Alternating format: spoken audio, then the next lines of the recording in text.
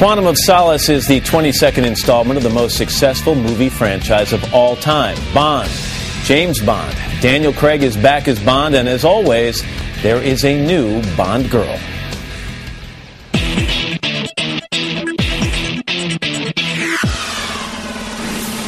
Sexy. Looking for shells? No, I'm just looking. My name is Pussy Galore. Strong. Confident. Hi, I'm Plenty. Holly Goodhead. Plenty O'Toole. Some want to fight. Others are deadly. Should have killed me when you had the chance. Some love him. Take me around the world one more time. My hard to get at didn't last very long, did it? Others die for him. Some were good and others were bad. All were beautiful. Olga Kurylenko is the latest Bond girl. We didn't settle on the price. Make me an offer. We can work it out later. Over drinks. What the hell is this? I think someone wants to kill you. Olga Kurylenko, nice to see you. Good morning. Good morning. I went to see the movie the other day, and it says, Bond, and the opening credits come up, and it goes with Daniel Craig and Olga Kurylenko. I mean, right there. How does that feel? It's pretty incredible. I just, everything happens so fast, and it's just so big, and it sounds like a dream. Let's remind, or at least introduce people a little bit to your background. You grew up in Moscow. No. No? I thought it was you were discovered in Moscow. Yeah, I spent there literally 7 days for vacation with my mother. And that's when someone just came up to us and proposed me to Was it try, really on a subway? Yeah, on the subway. But I never lived in Moscow. Oh, I'm sorry. I'm from Ukraine, from the south of Ukraine, from a very small town. I apologize. And so when this no person problem. came up to you and discovered you, you started a model.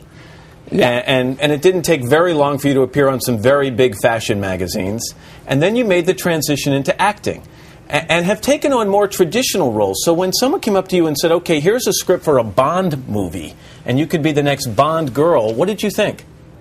Well, I thought it was great because I saw Casino Royale, and I thought the movie really changed. They started like this new concept of Bond. I mean, with Daniel Craig as a new Bond, and also I thought the Bond girl part changed too, and it was really more interesting. And she was a real personality, and that really inspired me to go.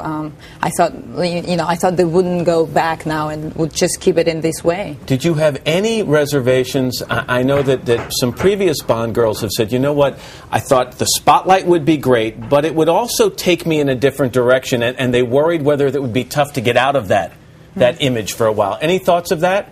I'm not worried. No? I just see the scripts I'm getting and the offers I'm getting, and it's I know what kind of projects people are proposing me, and I know that it won't be a problem because the things I get offered are totally different from this movie and from others that I've done. I would imagine you walk into the audition, there've got to be a sea of young ladies. There had to be just a lot of them. There were quite a few. What did you have to do for the audition? Well, I had 3 auditions, and it lasted over 2.5 months. And so the first one was, of course, the general one. Each time there were different scenes, and each time I got a call back.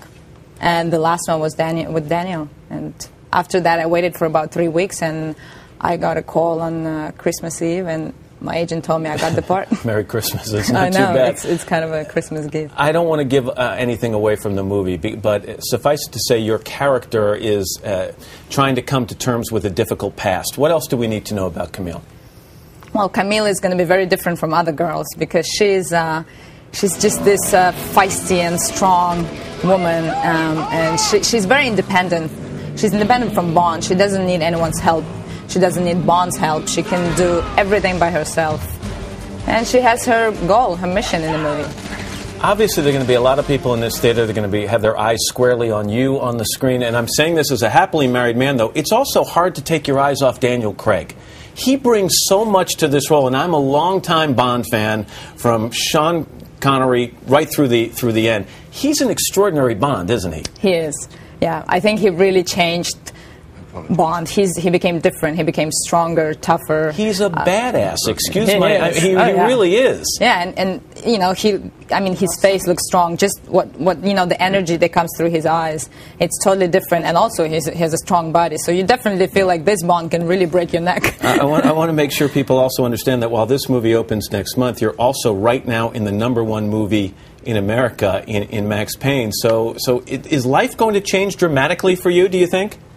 You know, it's quite a big change.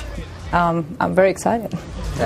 Olga, congratulations. I know your 29th birthday is also the day that the movie opens, so congratulations on that as well. It's good to have you here. Thank you very much. And Quantum of Solace opens nationwide November 14th.